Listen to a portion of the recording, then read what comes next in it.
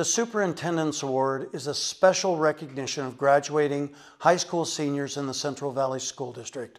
Nominees must have demonstrated personal achievement and the ability to complete goals. Many of these students have overcome challenges to meet these goals, all while participating and contributing to Ridgeline's climate and culture. For the Superintendent's Award, I'm looking for students who have a clear sense of purpose, a plan to meet positive goals, and a strong commitment to sincerity and integrity. Have a strong and continuing level of participation, whether by being actively involved in clubs, music, or athletics, or by being a well-spirited person in school activities. Has a personality that displays a friendly, positive, and respectful attitude towards their school, classmates, and faculty.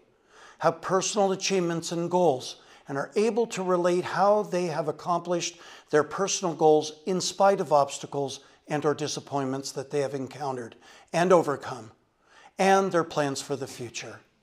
This year, 17 students were nominated by Ridgeline High School staff. Today, we are announcing the 13 finalists for the Ridgeline High School Superintendent Awards. At the graduation ceremony on June 10th, I will present the 2023 Superintendent Awards. The finalists for the Ridgeline High School Superintendent Awards are Abigail Badley, Jacob Bartholomew, Olivia Bruno, Alexis Chavez, Landon Johnson, Isabella Kelp, Hannah Lind, Cambria Lombardo, Sam Moore, Owen Rich, Alexandra Tate, Angela Topov, and Elise Worthlin. Congratulations to all of our finalists and all the best to you.